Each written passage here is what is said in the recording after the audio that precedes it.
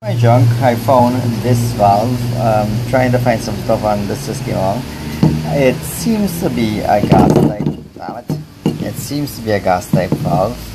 Right? I don't know that. I'll see if I can get any numbers in it. Basically, do a quick Google. There's an in and out. What's also interesting is that the top here also has an in and out. So who knows? There's gas coming here, and then this is the main flow. It's a pilot, and that controls the main flow. I don't know, is it a pressure reducing valve? Not sure. This seems to be able to turn out, right? And there's a cap here, there's some screws here, so let me clean it up a little and then see if I can open it and figure out exactly what they did. Put a wire brush, and I am seeing some symbol here, not sure what that is, right? TS11 here, again not too sure what that is. And then I noticed also, apart from these two in and out, that there's actually another port here, and there's an adjustment here. Didn't really pay attention to that before. So again, some kind of probably needle valve, I would assume. This is best I can get inside there cleaned up. And then on this side there's a G, which again seems to suggest gas. So yeah, not really sure exactly what it is again. Still not seeing any kind of manufacturer's name that I could refer to. So the best I'm getting is TS11. I could try googling that. Let me try googling that. This is some kind of manufacturer's symbol, I believe, but that would be impossible, of course, to enter into Google because it's a registration mark. But yeah, if luck might strike and I might be able to see something similar to this and be able to figure it out. A lot simpler to find out what it was than I thought. First search, TS11 gas valve, and it came up. This is apparently a Robert Shaw valve. It's meant to shut off the main gas to the pilot in case the pilot out. Apparently the pilot has a thermocouple on it. It generates a voltage. The voltage is used to keep the gas flowing. If the pilot out, essentially the valve shuts off, and then basically you have no more pilot and no more gas just leaking to explode. So yeah, and one quick site, maybe it's just a could be an off number, but anyway, number of one site, 122 US. So this thing is fairly expensive. It's one of those restaurants resupply places. But yeah, this is a fairly expensive valve apparently. It should be interesting to see how they've made this. I think the first thing we do, seeing that everything else seems to be pretty much tightly packed in.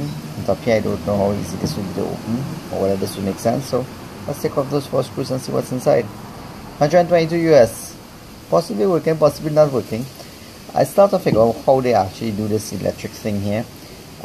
Maybe that isn't a gas port, maybe that's a port towards the I don't see, maybe, I don't know how this voltage gets in here because I'm not seeing any ports for wires.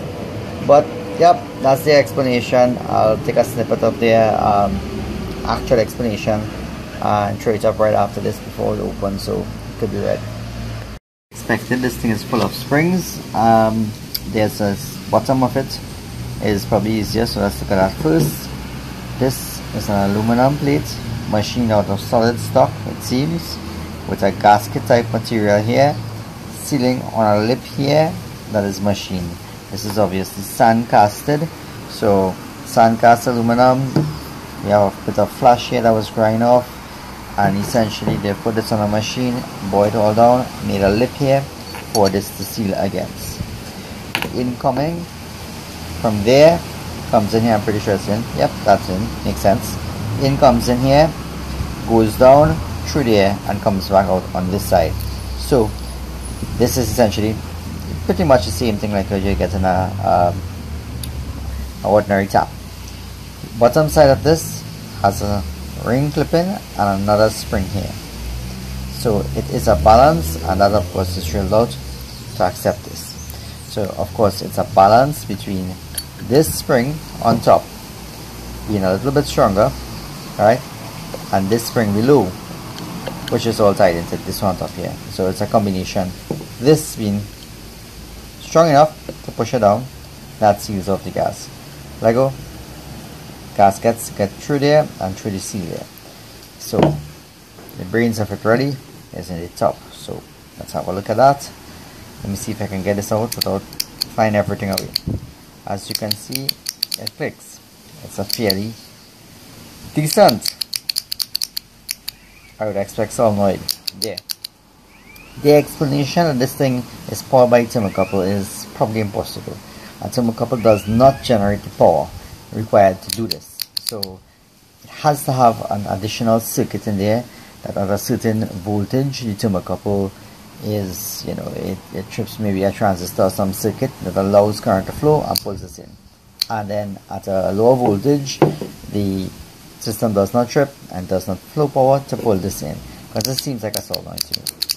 And that therefore is possibly the contacts screwing onto that. So yeah, it seems that this can open and this can have on clip. Beyond that, I do not see any other way in. This was a put on and pressed in, so this is a crimped-in fit. If you interfere with this, probably never going to get it to work again. So it comes back down to trying to unclip this spring and take this off. Let's take this off first, if it could be taken off, and then we get to this. That was on fairly tight. It had to grab it with the pliers. I didn't think it would have screwed. And gasket material, of course. And then, of course, another spring. As we expected, you would have something of the sort. So, yeah, this is some sort of square stock. Actually, it looks like wrong stock to the machine in the square, you know. But notwithstanding, a little pin that goes in there. Let's do a little further investigation. As far as I can tell, there's a small machined orifice in there, and that's where this round piece goes in. Right, so I've cracked this nut. Let me open this. I expect this is just a needle valve, just to restrict now. Even if this has a certain amount of gas coming through and you can't calibrate it, this will allow you to just kind of tighten up and calibrate exactly the amount, because the machine tolerances between this and that would not give you the fine flow that you want.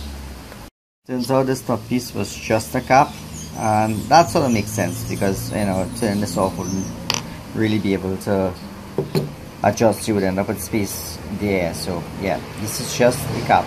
That's the actual valve in there. That's the adjustment. I'm not sure if I can unscrew it completely.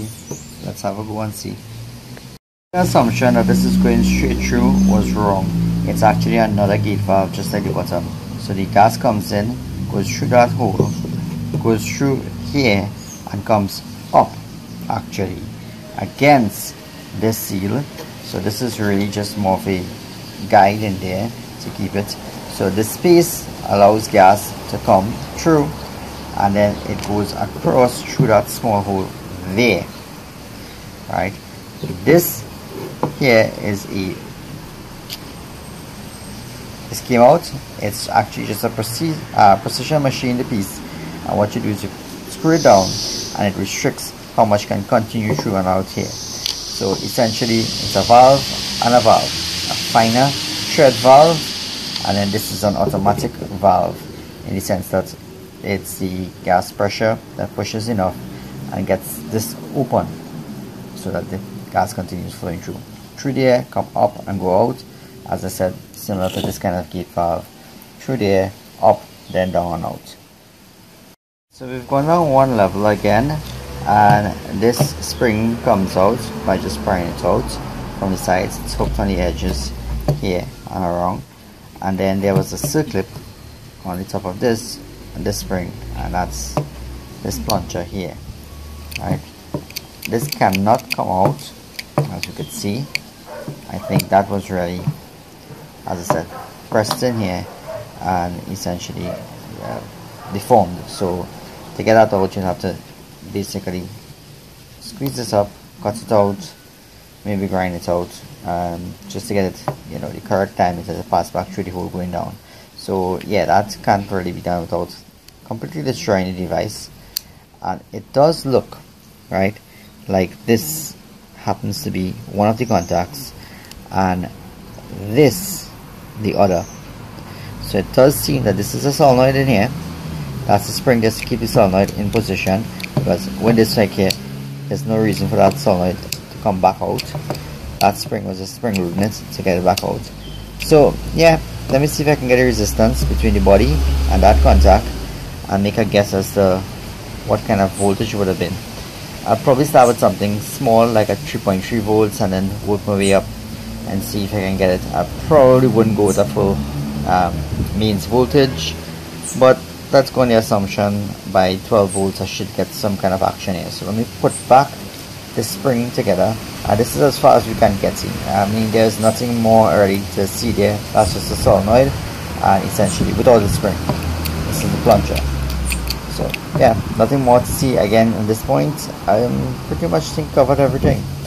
Now it's just a test if this really is the negative, if the solenoid works. Maybe it doesn't work, maybe that's the flaw. I don't think this was actually a defective valve. I think I just took it out of a commercial orphan I got. I think that's where this really came from. So I'm just going to test this and see if you can get it to work. It's all back together. After several attempts, I have not been able to get this thing to retract. It didn't go at 3.35 or 12 volts. I'm using a metal piece, steel piece that's getting warm, so it's pulling a bit of current. Not sure why it's not pulling in, but clearly the coil is, it works.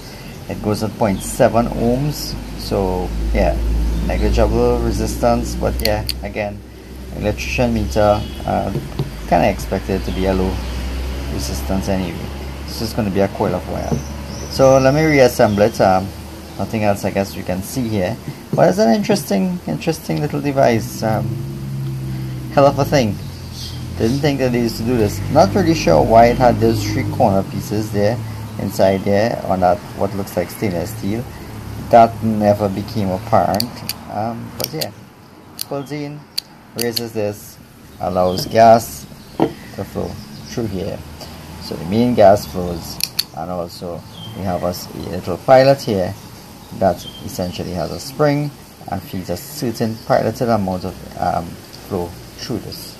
So it will cut off the main gas and cut off that gas.